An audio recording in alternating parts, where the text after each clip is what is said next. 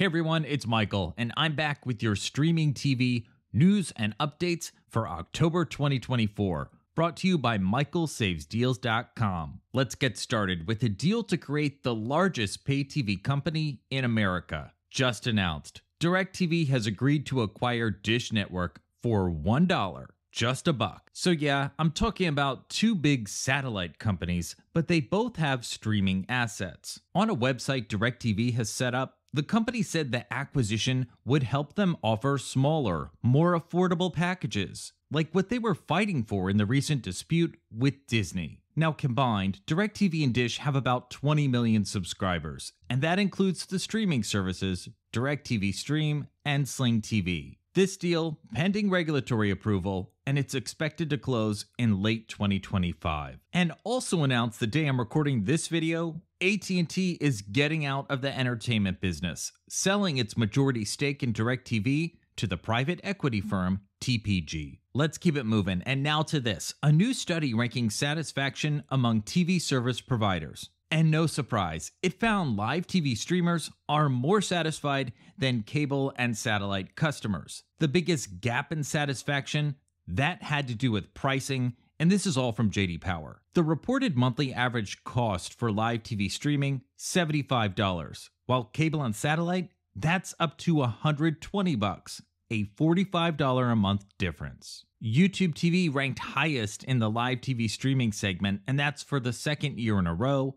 Hulu Live right behind them. For traditional cable and satellite, Spectrum ranked highest, then Xfinity. This JD Power study was based on responses from more than 32,000 customers. So let me know your rankings down below in the comments. While we're talking about live TV services, how about some rapid fire updates? Hulu Live's price increase takes effect this month. The live TV plan, which does include the Disney bundle, will cost $82.99 a month, and that all begins on October 17th. As I mentioned in last month's video, other Disney services are also increasing in price. Fubo is expanding its multi-view feature. No longer just for Apple TV users, it is now available in beta for select Roku devices. Fubo sent this along to me. These are the Roku models currently supported, and the company says more devices that support up to 4 streams are coming soon. Now, unlike YouTube TV's multi-view, Fubo is fully customizable, so you can select any channels that you want and include them in multi-view.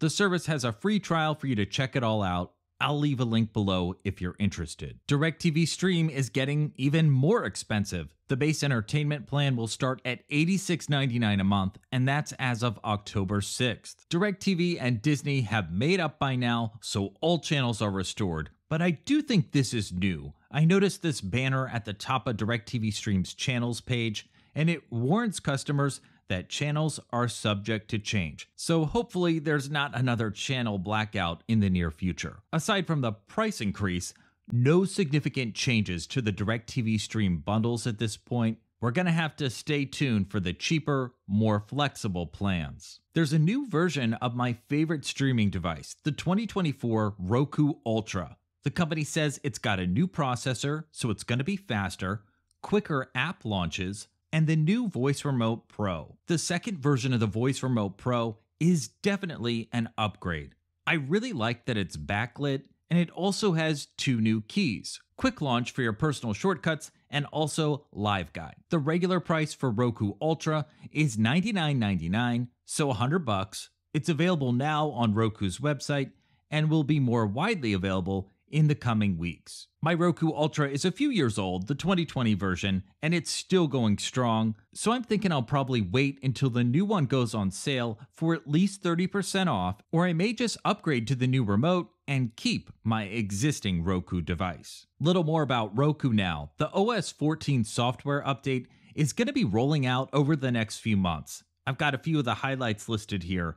A kids and family destination on the home screen, the ability to access most device settings with Roku Voice, and thumbs up and thumbs down icons for content. Now, if you've had Roku for a while, you know that these updates are automatic. There's nothing that you have to do on your end. It's just going to take some time, and one day you're going to start noticing the changes when you fire up your Roku. Spectrum is responding to pressure from 5G home internet services. The cable company now offering a 500 megabits per second internet plan starting at $30 a month. So what's the catch? Well, you need to bundle your internet plan with 2 lines of Spectrum Mobile or Spectrum Video service. And if I were you, I'd go with the Spectrum Mobile over video. I also review phone plans, and I think it's actually a pretty good service that relies on Verizon's towers. Now with Spectrum, there are no contracts for these services, and the company is also introducing price guarantees for those who bundle. Look, the more competition, the better, and you can compare your best internet options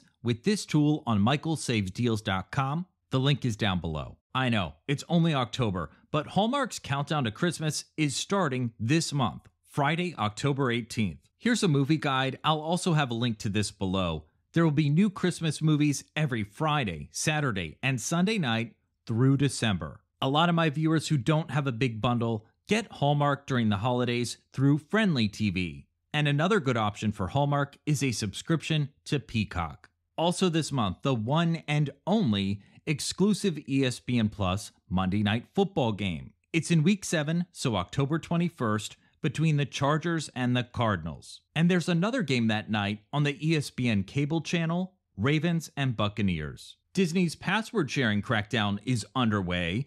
In case you didn't know, a Disney Plus subscription is intended for a single household. So if you're sharing your service outside of your home, there are now 2 options you need to know about. First, the person outside of your home can sign up and get their own subscription. And second, the person outside of your household can be added as an extra member to your account. But that's going to cost you an extra $7 a month for Disney Plus Basic and an extra $10 a month for Disney Plus Premium. Only 1 extra member slot per account. The ABC Network app, it's gone. This was actually one of the better TV network apps because of how it spotlighted free, unlocked content. But mostly, it was for pay TV subscribers. Without a pay TV sign-in, you can still watch some current ABC shows on a computer at abc.com.